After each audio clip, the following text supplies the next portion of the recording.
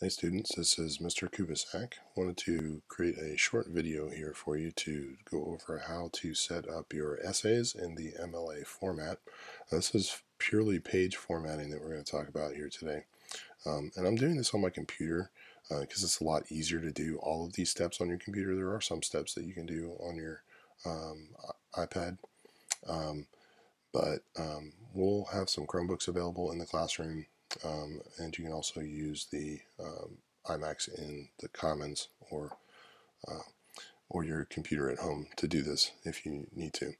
Um, so I'll tell you the steps that you can do on your iPad, and I'll tell you the steps that you can do only on a computer or a Chromebook. So the first thing we're going to do is set up the header, um, and we're going to go put our name in here. I'm just going to do a generic student here.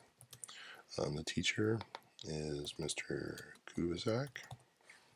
The class is English 2. And the date is in the European style. And that's with the day before the month. And so we're going to do, today is 9 December 2016. You write out the entire year. Next thing I want to draw your attention to is our title. We're going to center this. Now this you can do on your iPad. It's fairly easy. You select the text, click on the little A thing on your iPad, and then click the center. We've got all this fake text in here. It's all gibberish. While we're centering things, I want to center the works cited as well. Now, if you only have one works cited entry, then it would just be work cited. But since we have a few works cited, you should have at least 6, remember, for your argumentative essay. We're going to call it works cited because it's more than one. We're also going to center this. I want you to notice also, maybe you noticed as I was scrolling down, there are no extra spaces in between paragraphs or in between sections or in between the works cited entries. Now, I want you to make sure that you've done that also. Extra spaces mean that it's not in the proper format. Okay. So the next thing we're going to do is we're going to highlight all of the text of the body of our essay. Now this you're going to have to do on on a computer or a Chromebook. So we're going to adjust the left margin here.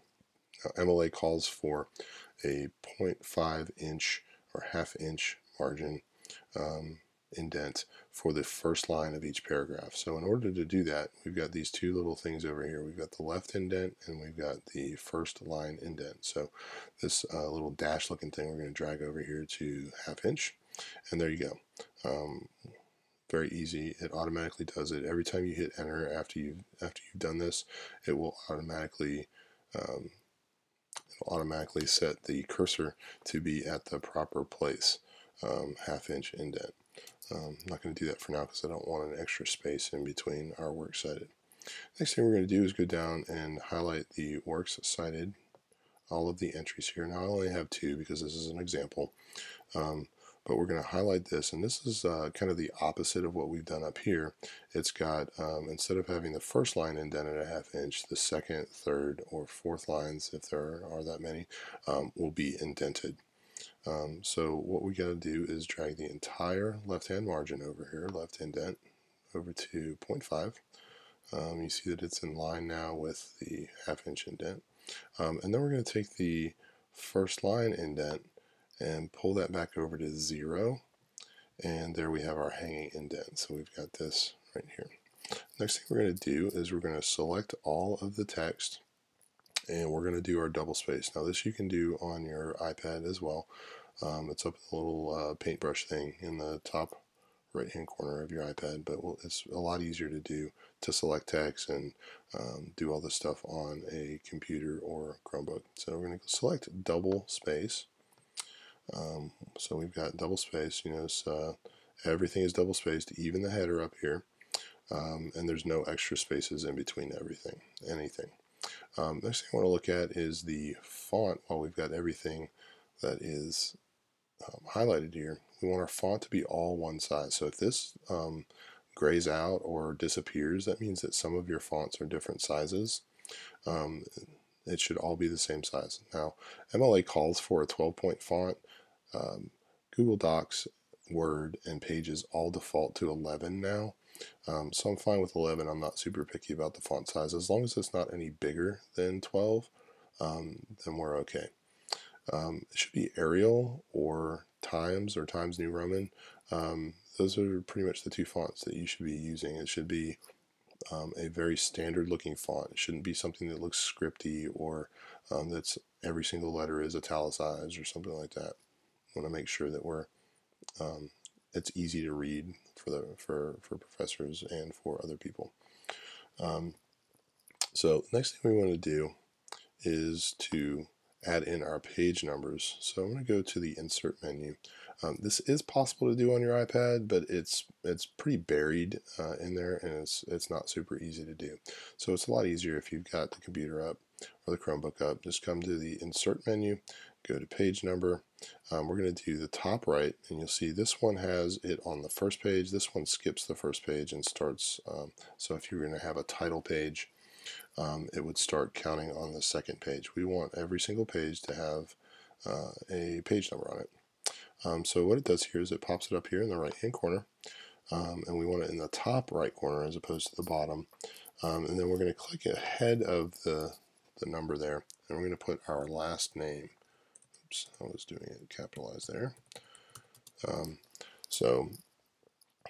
And put a space in between the number. So you'll see here in a second that it'll update that every time a new page is created by the document. The next thing we want to do is we want to hit enter once here.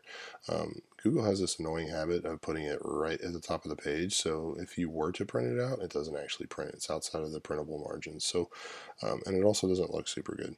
So we're going to pop it down, hit enter once, and that'll do the same thing for all the subsequent pages here. So you can see we've got a page number student 2 here on this second page. Last thing I want to do is set up the works cited on its own page. Now, if we were printing these out, I'd say save a tree. Don't print on an extra page. Just keep your works cited at the bottom of this page. Since it fits on this page at the bottom of your essay, I'd be fine with it just staying right there.